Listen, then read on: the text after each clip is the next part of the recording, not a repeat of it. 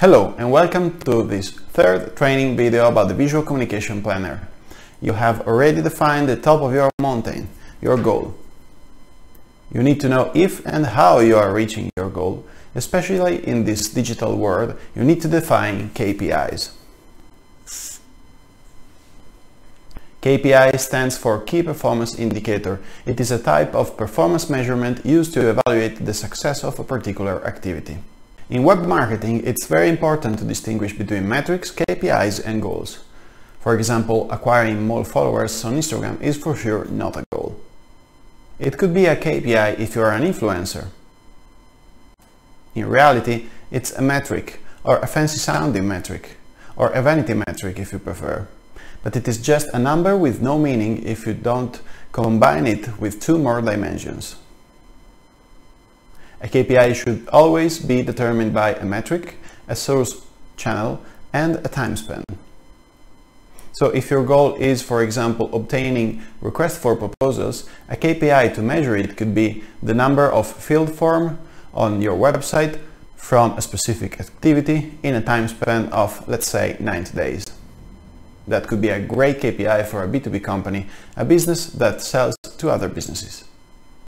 The Visual Communication Planner gives you a journey for your marketing strategy, as well as questions to be answered to complete it. Here are some questions to help you determine your KPIs.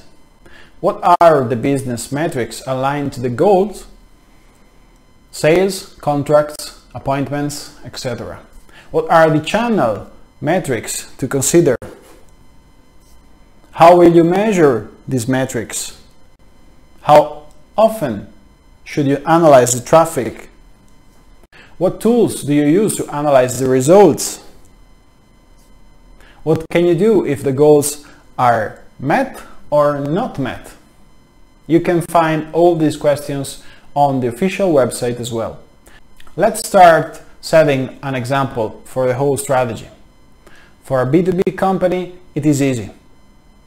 Goal: request for proposals from manufacturing companies, for example.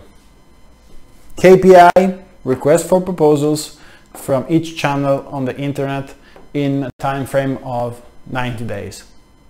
A more consumer-focused example could be a goal: downloads of the app on the App Store or the website. KPI: we can divide the KPI in two, so KPI A, the number of downloads from specific channels in 30 days. We can also track the visits to our websites from specific channels in 30 days.